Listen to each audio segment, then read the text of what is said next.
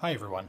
I wanted to talk briefly about a couple of comments left by William Tyndale on one of my most recent videos, More on Morality, where I talked a little bit about the Veckel G-Man and the God sort of standing by and allowing the rape of babies. It really fits into the broader biblical morality discussion, slavery and whatnot that's been taking place on YouTube recently. And I also want to say, I actually very much respect William Tyndale and Mere Christian Logos for the type of comments they leave on my channel. So I want to make sure that you understand I'm not trying to insult you here or insult your beliefs. I'm merely responding to a concept that's being put forth to me that I'm trying to make heads or tails of that doesn't make sense to me. So no harm intended. Let's go ahead and read a couple of his comments.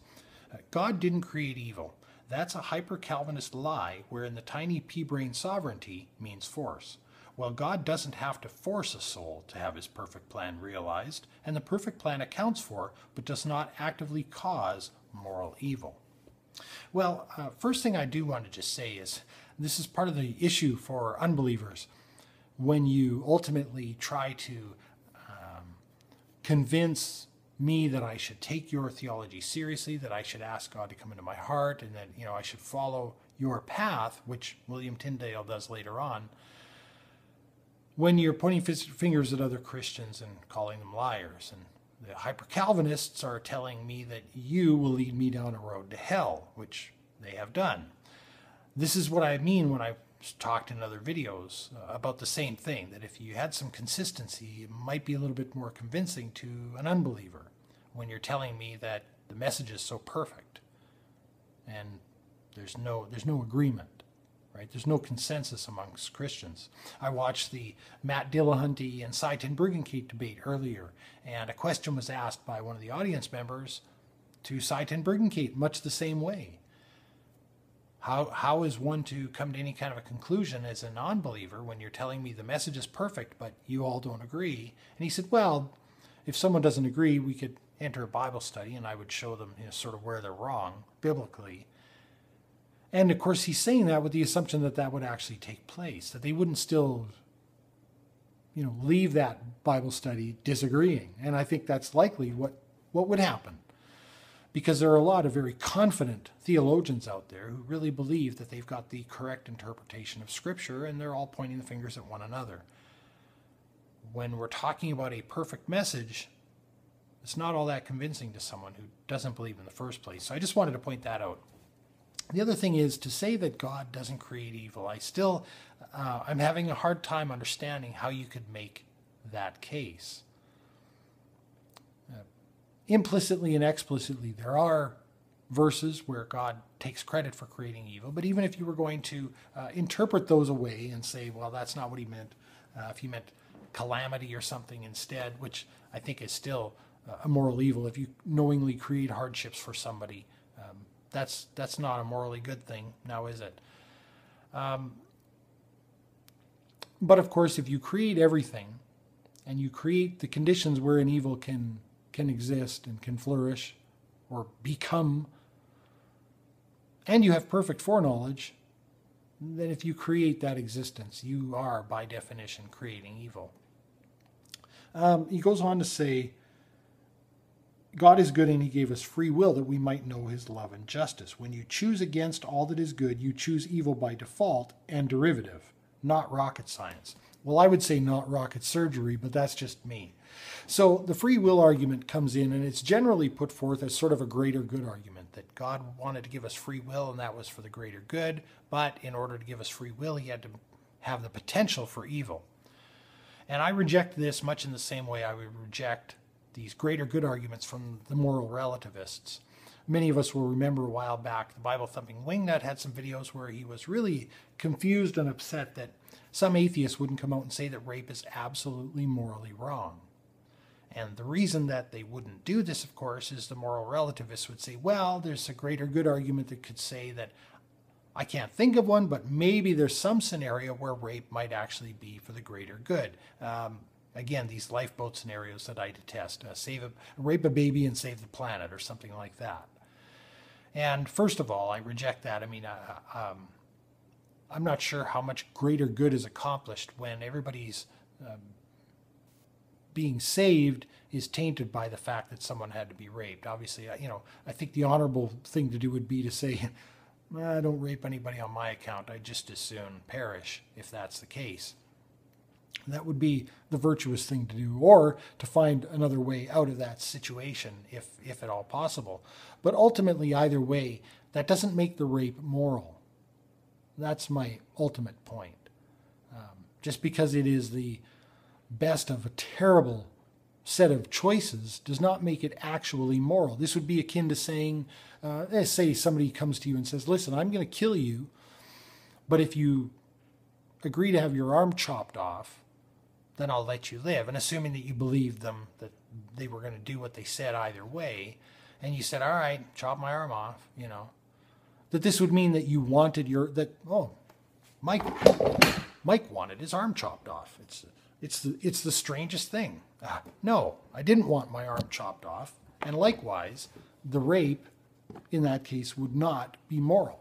And again, in the Christian free will argument, I reject it on the same grounds, that this greater good, the only way that we could have free will is to make the possibility of evil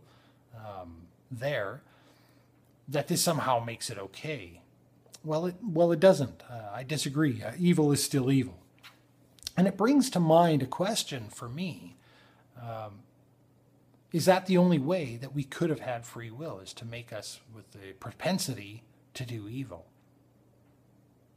And have it be a virtual certainty that we would do evil? Now, here on earth, in our legal system, we recognize that if a person sets about a chain of events that any reasonable person, any rational person could have foreseen would lead to the great harm or death of somebody, and doesn't do anything to mitigate that circumstance, they can be criminally charged with negligence. And that's without the benefit of omniscience and omnipotence. So at the very least, what we're talking about here is negligence. And I don't think you could make the case that an omnipotent, omniscient being is negligent. I think they're just responsible. They're culpable in that instance. Let's continue a little bit. These cultic beliefs that lay evil at the feet of a holy and just God are despicable. They are not biblical Christianity. Well, again, with the finger pointing back and forth, I'm just saying, if evil happens, blame the ones who are responsible for creating the situations. I absolutely agree, and it is not God. Well, think about the wording that was used just then. Blame the ones who are responsible for creating the situations. We're told that God creates all situations if, He has a perfect plan. God is not raping babies or tying people to the tracks. People acting on their sinful lusts are. Well, okay, fair enough. God is not directly raping the babies or tying people to the tracks. But who is responsible for the sinful lusts? Again, the table doesn't make itself. We are created with a nature. And we don't get the opportunity to choose non-sinful, right? I never got to check off any boxes. Sinful nature or non-sinful nature. Don't get to choose that. So, we can't attribute all creation to God and then say that He's immune and not responsible for the results of His actions, especially considering that He's omniscient.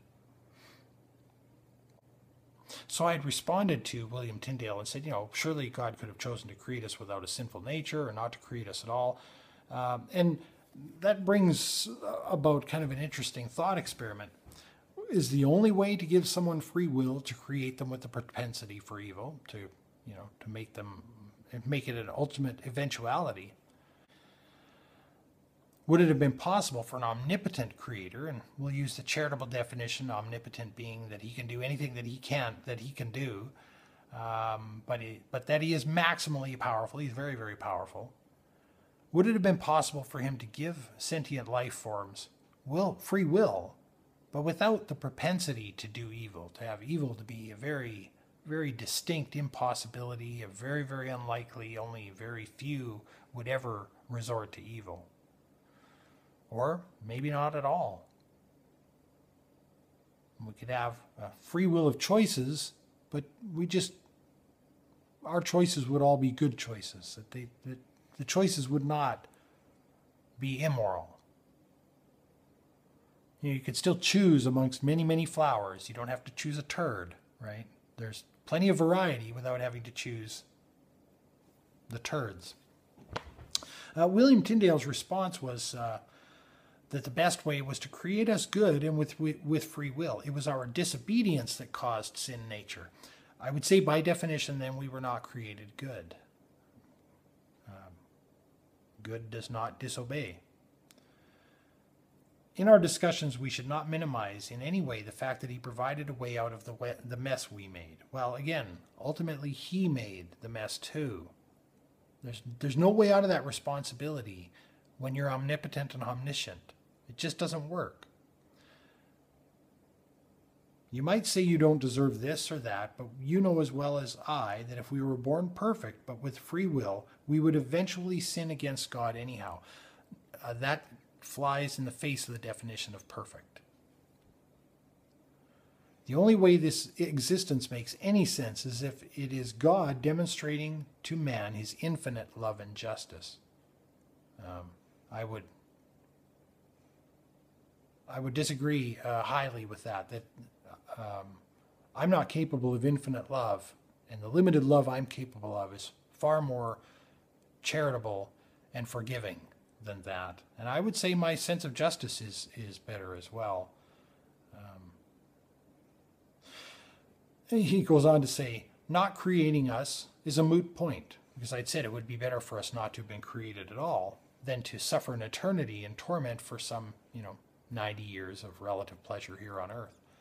Not creating us is a moot point, because if it were true, there would be nothing to discuss, and you, having known life with it, even with its many hardships, not even having wanted to be born, well, that's right, there would be nothing to discuss. You and I wouldn't be talking if we had never been born. And he said, the fact that you're still alive and have not committed suicide answers that. Well, no, it doesn't, because I don't believe that hell exists. So, my putting that forth is again conceptual. If I believed in hell and I thought that there was no possible way that I could escape an eternity in torment, I would gladly choose not to have been created at all. Better that I not enjoy, relatively, 90 years or whatever I get on this planet in exchange for an eternity in torment and torture. I can't imagine anybody would take that chance, take that deal. I can't imagine a person who would. All I see in the hypothetical ways a man tries to undermine God's love and justice is a way for man to not get real about himself. Call me insensitive or worse, but I had as great a hurdle in that regard as any man I reckon, so I am not just blowing smoke in self-righteousness. I am a worm.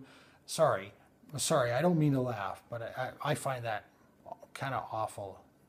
I am a worm saved by grace, and I know it. We got a lot of good folk who can see the faults in everyone but themselves, apparently. And the shame is that many of them claim Christ. Well, again, we're back with the finger pointing. I can certainly see the faults in myself, so I'm not in Christ or whatever. But I don't claim to be perfect in any way, shape, or form. Again, what I'm trying to do is assess a concept that's being put forth quite strongly by many people, saying that I should believe this or perish, and that certain laws and things are going to be enacted here on earth while I'm here based on. So I'm going to assess this, and I'm not trying to undermine God's love or justice. Again, the concept is what I am having difficulty with. I don't believe I'm undermining an actual being, partially because the concept is incoherent to me. The concept itself doesn't make sense. I mentioned thought crimes and whatnot, and at one point he said, So why not ignore all the Christians you can't stand? Turn off the internet and the TV and what other distractions you have allowed to come between you and God, and focus on the Word of God for a day, a week, a month, a year, a decade, however long it takes. A decade, my goodness.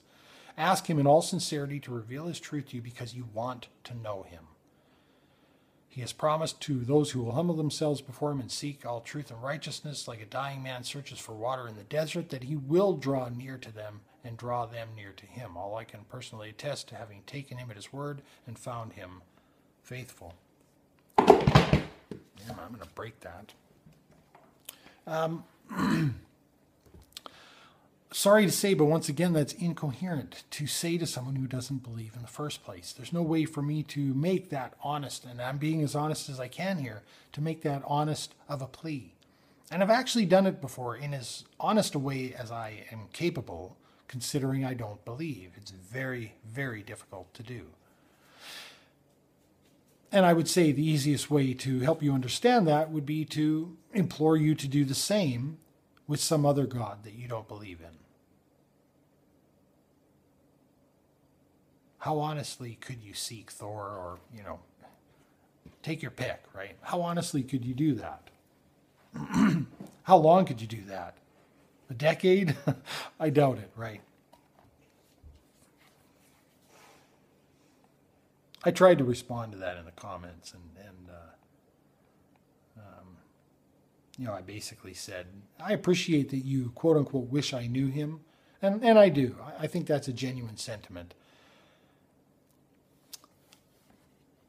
And yet, it's a difficult one.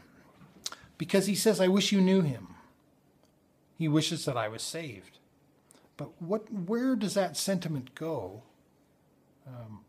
Once, say you're saved and you go to heaven, and you think of all those people that you knew, that you enjoyed, you appreciated, you thought were actually good people. If only they could see, if only they would just believe, they could have been saved. Arguably, some of your own friends and family. Do you just make greater good arguments? I'm not sure. I honestly do not understand how you could cope with knowing that a lot of what you would deem to be really good people perished. By perish, of course, I mean suffer eternally in a lake of fire, because they simply couldn't be convinced.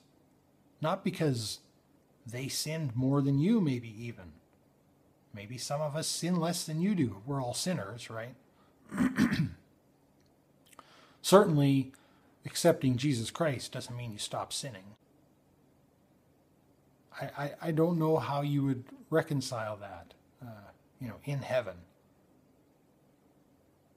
In any case, I did think it was interesting to think about the free will argument with respect to evil. And I was also thinking about demons, because demons have come up quite a bit lately.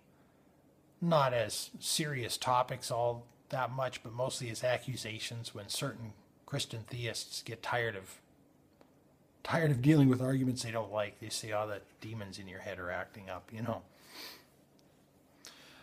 But there is a belief in demonic possession. There is a belief in demons. Demons are scriptural. And I don't know. Whatever begins to exist has a cause. Demons began to exist. Did you create the demons? I didn't create the demons. What about you?